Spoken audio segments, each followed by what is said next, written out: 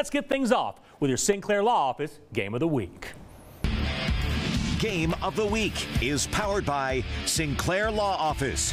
Our favorite game of the week is an all-East Texas District of Doom rematch as the Chapel Hill Bulldogs and the Kilgore Bulldogs squared off tonight one more time in the regional final. David Gibson joins us live from Lobo Stadium in Longview to show us who stood tall when the dust finally settled between these packs of Bulldogs. David, take it away.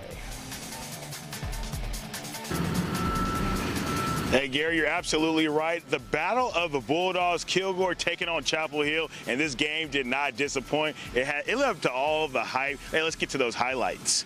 The Chapel Hill Bulldogs hit the field with revenge on their minds as they take on their rivals, the Kilgore Bulldogs. First quarter action, Chapel Hill with the ball. They're going to give it to Jaborian Cook. He runs left. I get lost with the camera, but he's out wide. Nobody's going to catch him. He's down the sideline as he runs. It flips it to the end zone for the score. Chapel Hill strikes first, 7-0. Now, Chapel Hill with the ball at goal line. They hand it off to their guy, Ricky Stewart. He runs right before cutting back, bouncing off a tackle, and he's going to run this one in for the score, 14-0 Chapel Hill. Well, back comes Kilgore. Derek Williams, he takes the snap.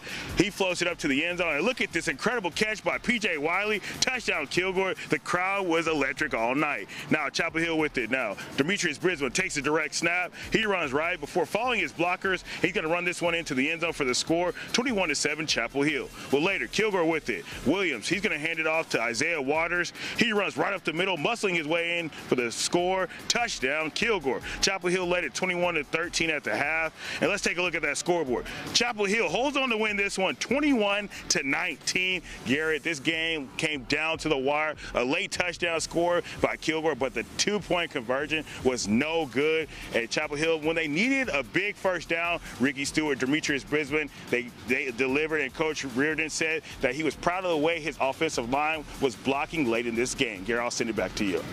What an outstanding win out there for Chapel Hill. And look, they're going to play next. Davenport beat Calhoun tonight, 55-20. So Chapel Hill will take on Davenport next week in the state semis.